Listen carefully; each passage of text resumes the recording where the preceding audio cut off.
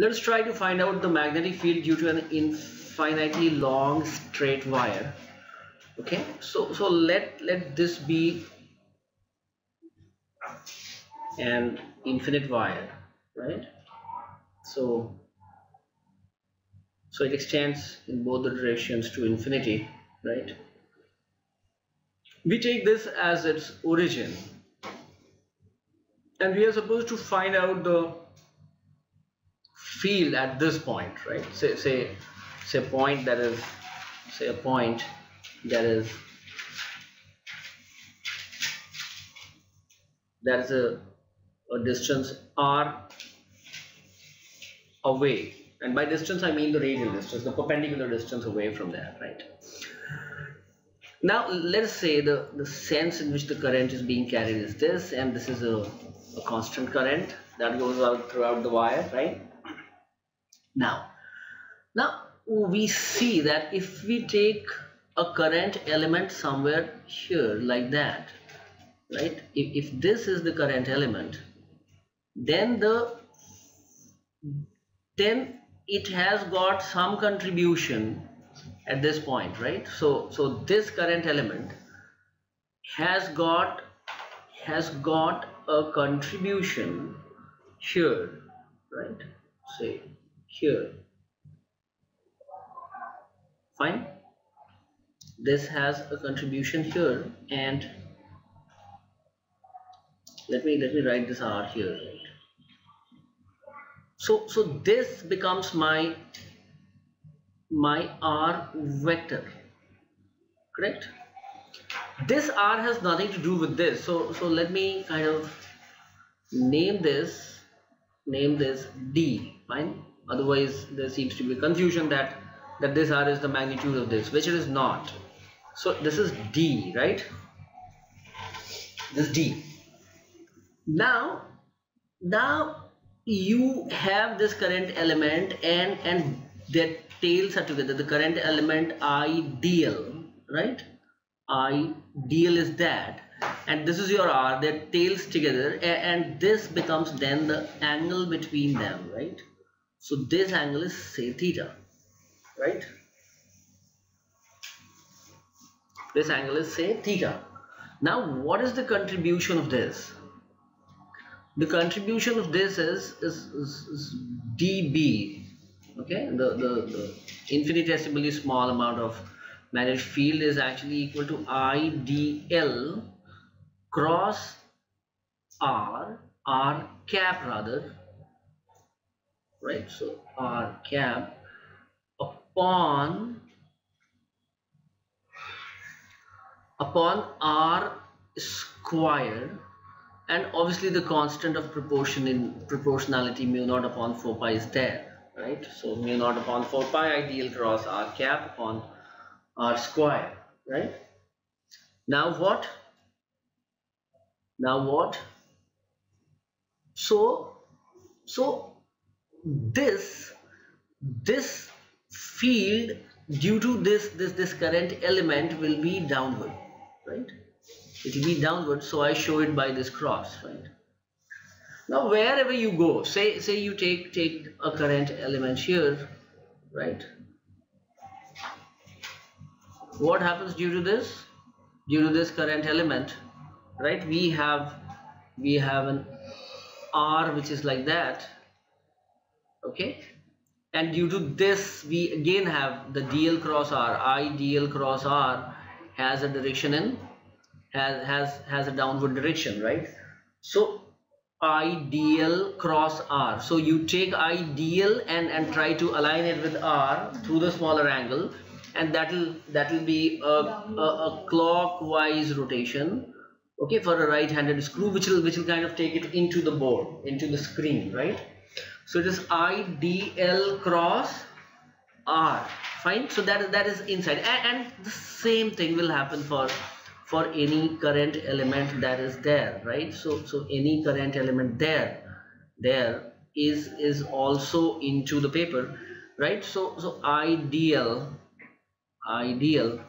right? If this is IDL and this is R, then again it is the clockwise direction, and the sense of ideal cross R is into the board, right, into the screen.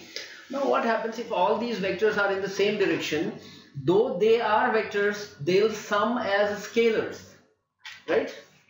Vectors in the same direction, they'll add to give you scalar. So what happens is you have a small vector like that, right, and then say another vector like that,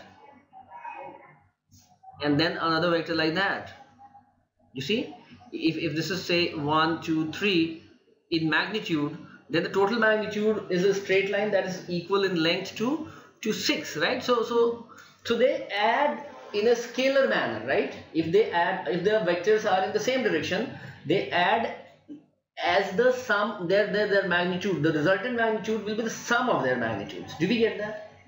Okay, so that's why we take the liberty of converting, this vector equation to a scalar equation. So dB is actually mu naught upon 4 pi into dl idl. Okay, mod of idl into mod of r cap. Mod of r cap is 1 into sine theta upon r square. Do we see that? R square. Fine. Upon r square. Now what?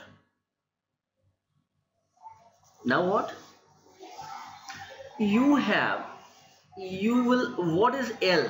Okay, you have to take this length as L, so that this dl is a change in this length, right?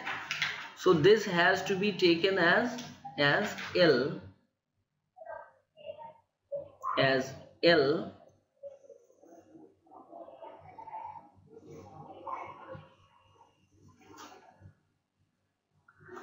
so that this is dl, right? Okay,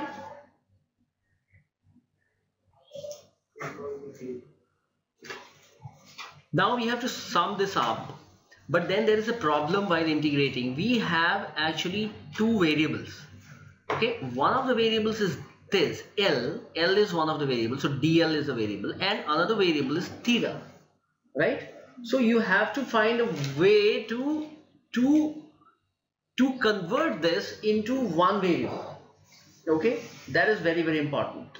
Otherwise you will not be able to integrate it. So what do we do? How do I convert this into one variable? Okay, I can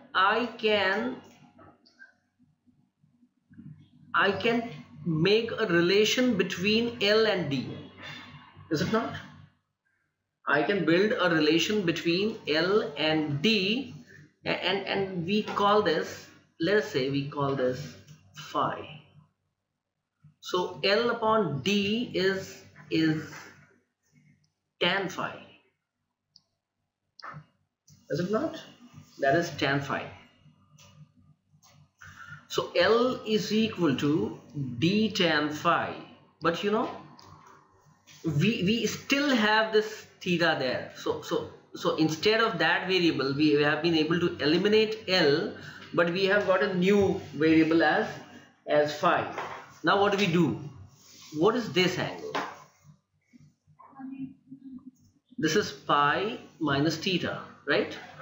So we have another relationship that tells us that pi minus theta plus phi is equal to 90 degrees. That is pi upon 2. So that is pi upon 2. Pi minus theta plus phi is pi by 2.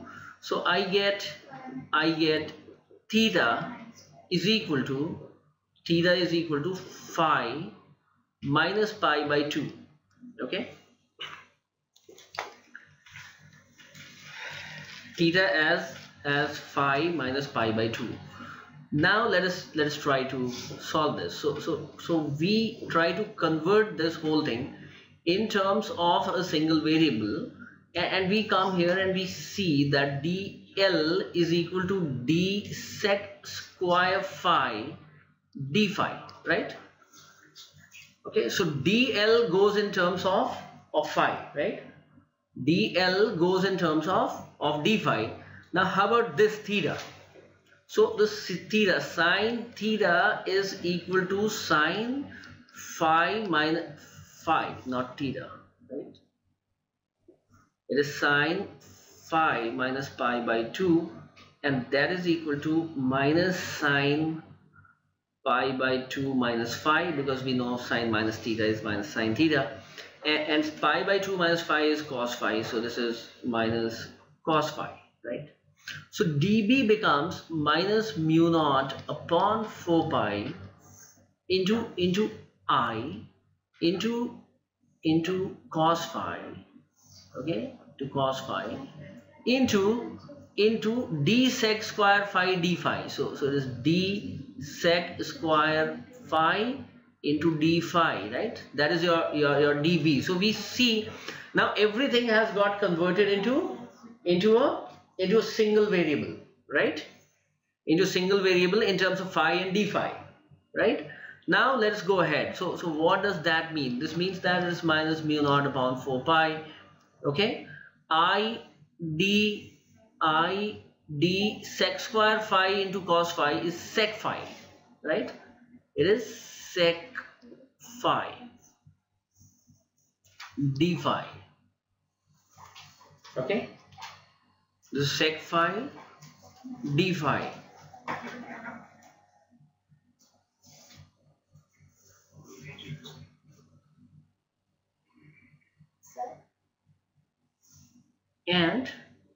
And there is a d square here, right?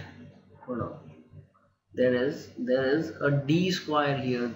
This r we had decided to convert into a d, right? So this d square is there, right? D square is there. Fine.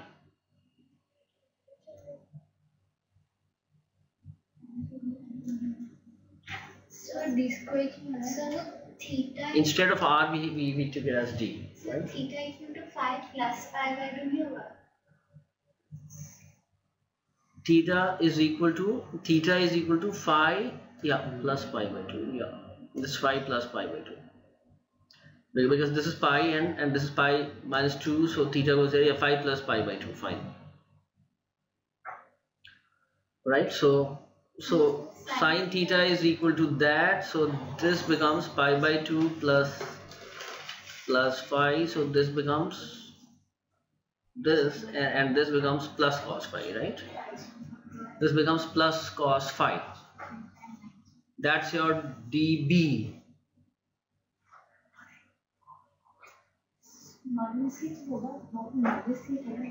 Yes.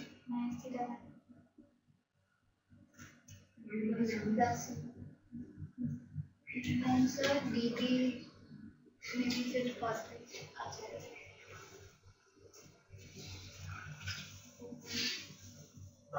Okay.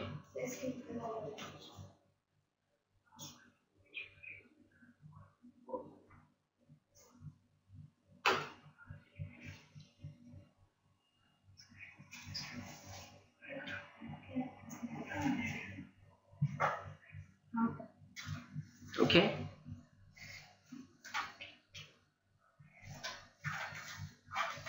This upon there's a d square there as well, right? So that gives you what? That gives you mu naught I upon 4 pi d. Okay. The infinitesimal field here dB is given by IDL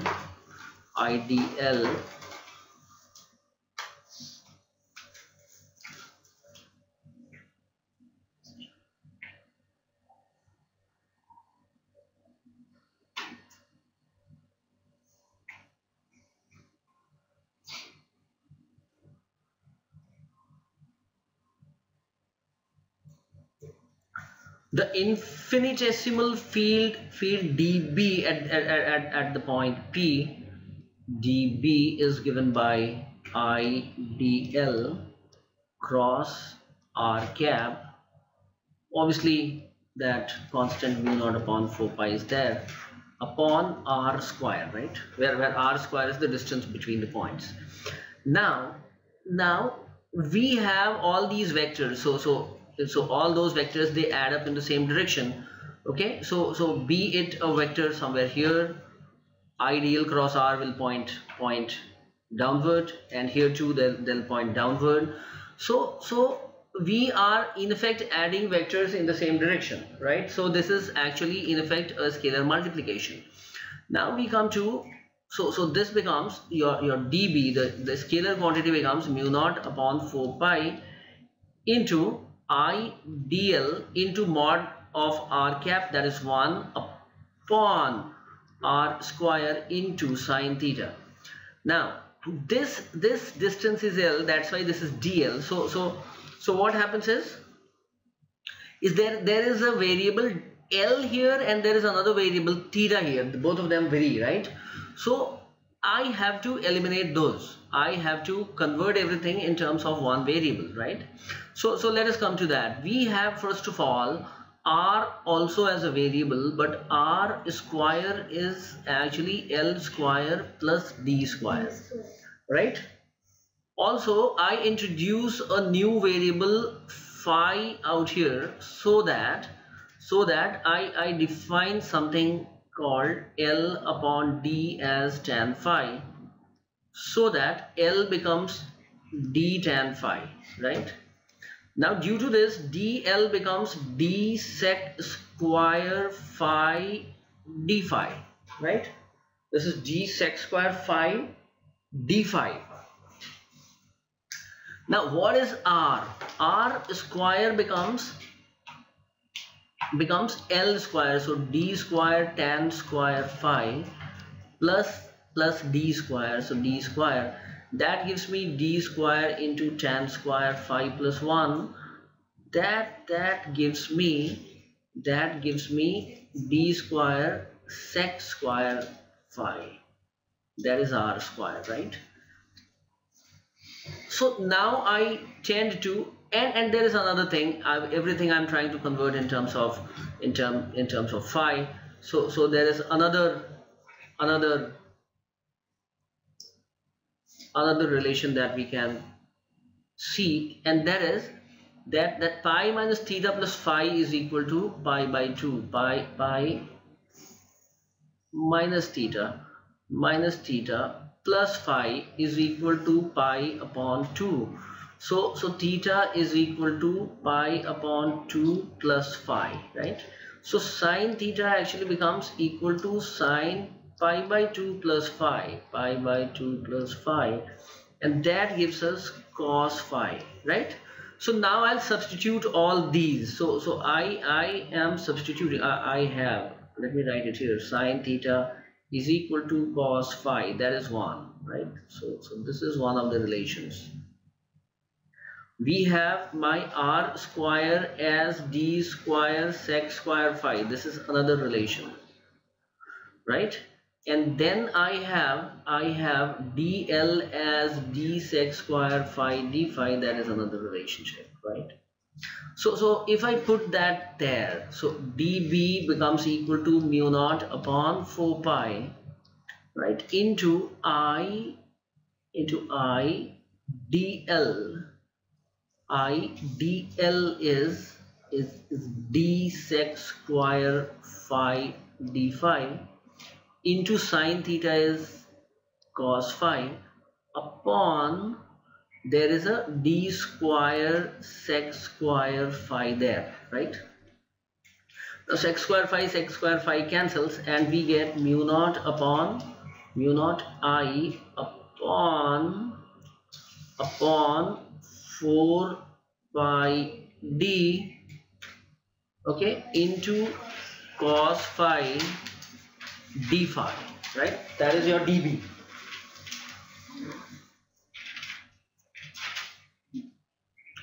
Okay, and the total total phi here, right? Total b here will be the summation of this. So we have to integrate, and this is the only variable, right?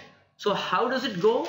It goes from when this is infinity, like this is kind of pointing to something that is infinitely below this. What happens? It kind of goes like that, right? So it'll be something like that. And as you see, and this is still not pointing to infinity, right? So as it starts pointing to infinity, this line will actually become sort of parallel to the green line, and this whole angle becomes minus pi by 2. This angle becomes minus pi by 2. And in a similar manner, when this goes up to pointing to infinity, this line also tends to get parallel, and this angle is plus pi by 2. So what you have to do is just integrate this. So integration of dB is from minus pi upon 2 to plus pi upon 2 mu naught I upon 4 pi d cos phi d phi, right? And what do we get? We get this as mu naught I upon 4 pi d. What is the integration of cos phi? It is sin phi. Why? Because it is the differentiation of sin phi that gives you cos phi. Fine. So it goes from minus pi by 2 to plus pi by 2, and we get mu naught I upon 4 pi d, and you put this value here first. So it is sin pi upon 2 minus sin minus pi by 2.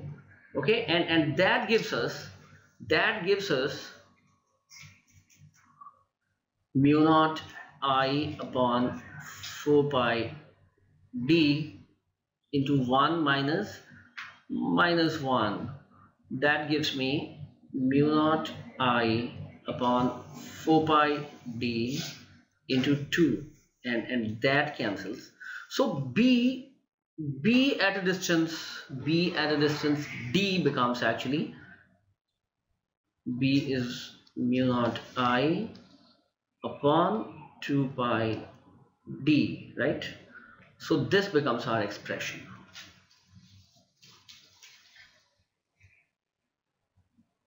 Right? Now, before we go ahead, what happens if this whole thing is not infinity, right? So it is some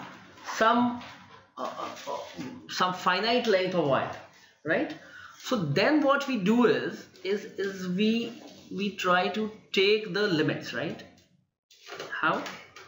So let us say it is something like that. So it starts from here, okay? Or I'll draw a separate figure. Hold on. Let us say the wire is something like that.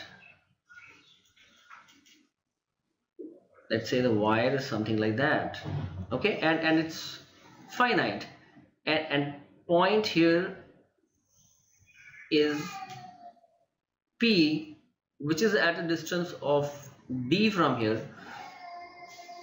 and this angle is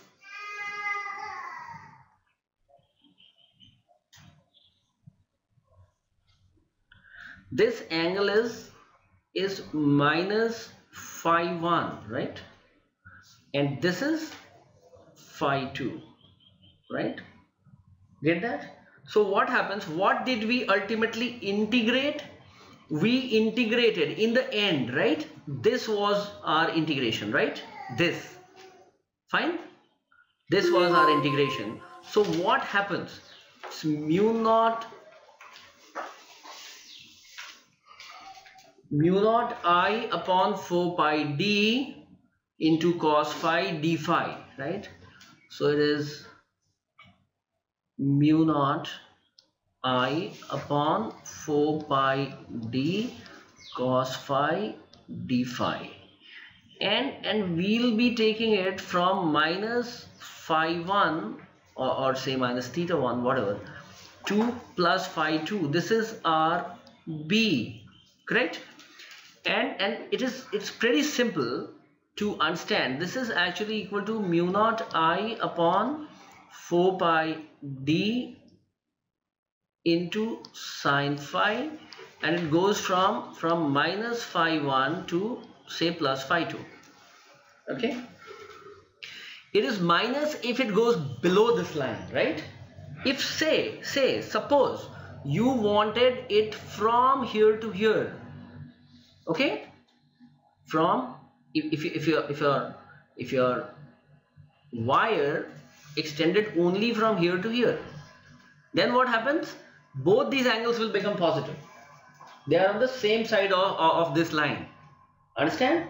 So what happens? We that's why I have taken this to be negative, because it is on this side of the line. So it becomes actually mu naught I upon 4 pi d into sine phi 2 minus sine minus phi 1.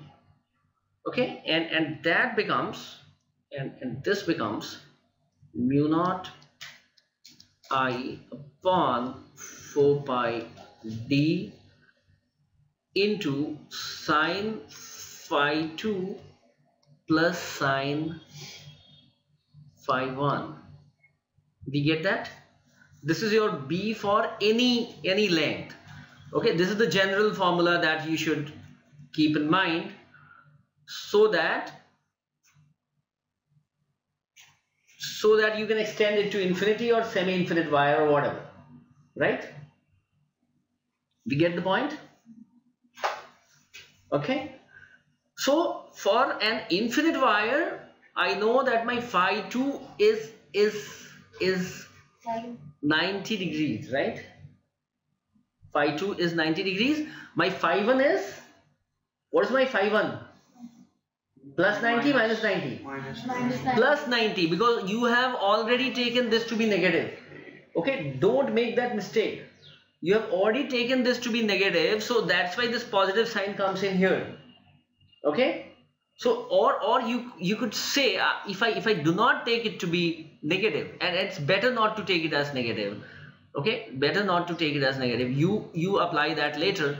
So it's better that this is taken as positive, so that it remains this. Okay, now you should remember a convention that whenever it is kind of below this line, I'll be taking it as negative.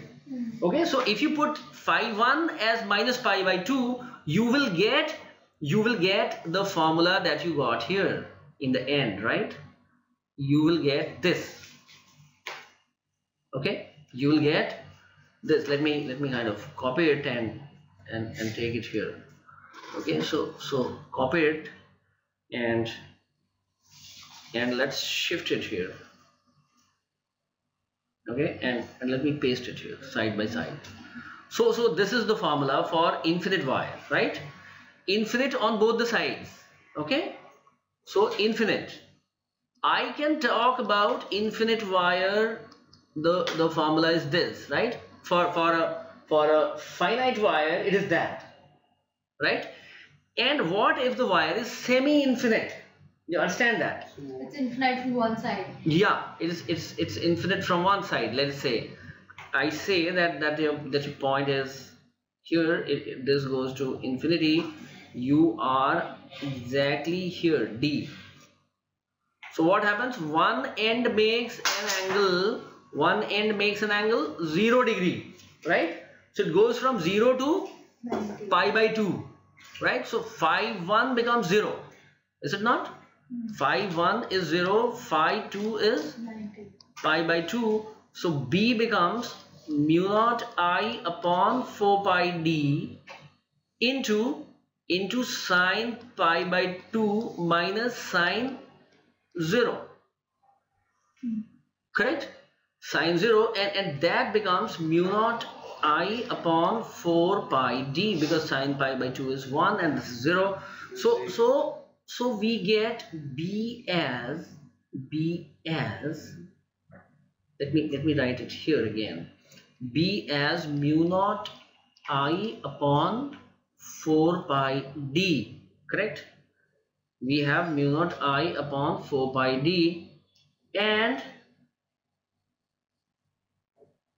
so is that. Now what does this tell you? You know, it means that this half of the wire is producing half the field of this. Understand?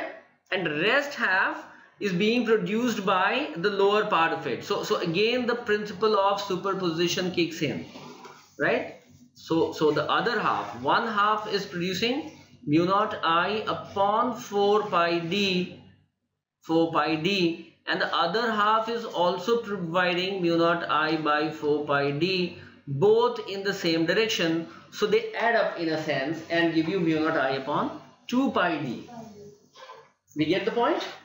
So we have it for a semi-infinite wire. Now it's again another case can be that the semi-infinite wire need not be starting from here. So It it could also may, be the same. yeah, it may be something like that. Okay, so making some angle here and then going to infinity. But the fundamental remains the same. The angles, they keep on changing as per your limitations, whatever is the distance and whatever is the angle that they make, and that's how it changes. Correct? Do you get the point? Fine.